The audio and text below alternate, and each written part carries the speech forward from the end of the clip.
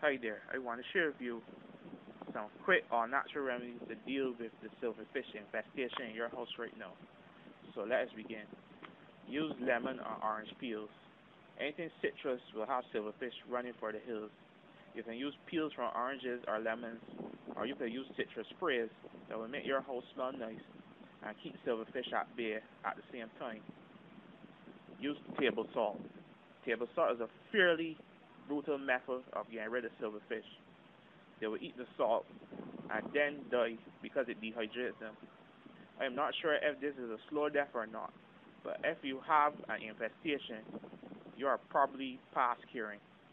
Use cedar shaving. Cedar shavings will make your home smell nice, but also make sure you can stop silverfish from entering your home. That is all I have to say. Good luck.